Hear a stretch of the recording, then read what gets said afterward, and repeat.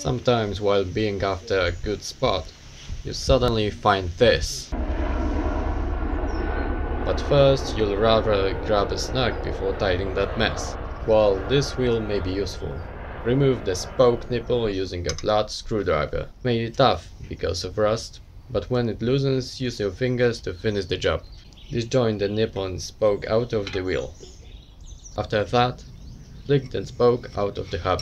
4 to 5 spokes will do. Stick them to the ground and adjust height with the bottom of your dish. If stable, you're ready to go. Done.